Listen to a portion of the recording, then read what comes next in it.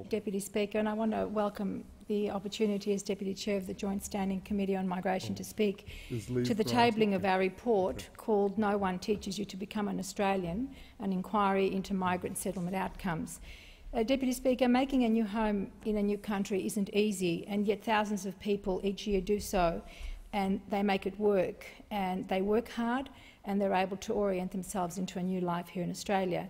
In fact, Deputy Speaker, since Arthur Call's post-Second World War nation-building migration program, millions of migrants and refugees have settled in Australia, making this country the most successful multicultural nation in the world. Our country has achieved this successful migration program through strategic planning and provision of well-targeted settlement services designed to assist newly arrived migrants and refugees with their settlement and integration into the broader Australian community. By focusing on English language training and community and cultural orientation, we have been a success story, as the Chair has so rightly said. Settlement into a new and foreign country is not without its challenges, however, for both the newly arrived, the community and especially the service delivery agencies tasked with assisting the integration process. Melbourne-based Sudanese-born youth worker Gum Mamu, who works with the Les 20-Man Foundation in Victoria, summed up the challenges for migrants, especially young migrants and refugees, integrating into Australian life when he said, and I quote, "No one teaches you to become an Australian." And so, Deputy Speaker, this report aptly is named as such. And I'm told by Les 20-Man that Goom is very, very chuffed that the report has been named after a comment that he made to the committee.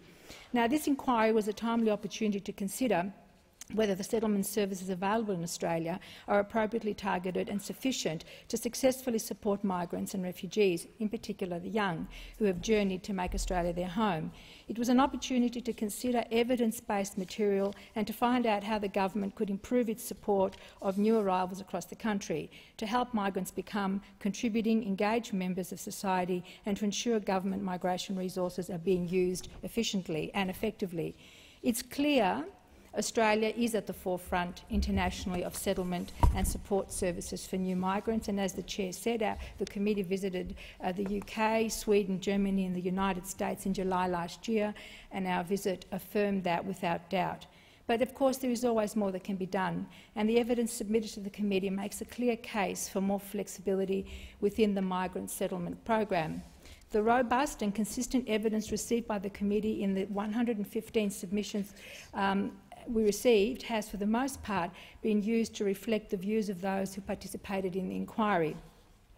The committee made a number of worthwhile recommendations for the government to improve migrant settlement services, and mindful of the time, I won't be able to go through those at this point, and I'm hoping to be able to do it at another point. However, I do want to address, in addition to the many fine recommendations that we've made and as a committee we agreed to, not all of this report objectively reflects the evidence presented during the course of the inquiry. It does, Deputy Speaker, ignore crucial contextual details and places an undue emphasis on others. There is minimal or no evidence to justify some recommendations made by the committee. As such, Labor members of the committee dissent from recommendations 15 to 18.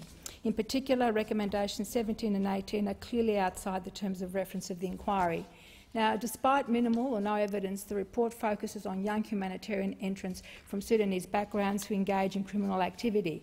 The purpose of this inquiry was to investigate issues relating to migrant settlement outcomes.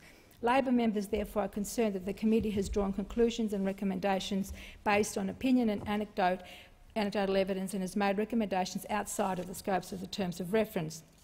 As such, some aspects of the report do not reflect the evidence received and ignore the wider context of Australia's migration situation. The focus of this inquiry on humanitarian entrance and youth crime missed the opportunity to review settlement outcomes for the vast majority of new arrivals. It is, however, as I said, despite this, a report that carries important recommendations around improving our settlement services programs by providing more flexibility and adjusting appropriately the nature and delivery of settlement services in order to meet the challenges of Australia's migration program in the 21st century, and to that I commend this report. Thank you, Member for Caldwell.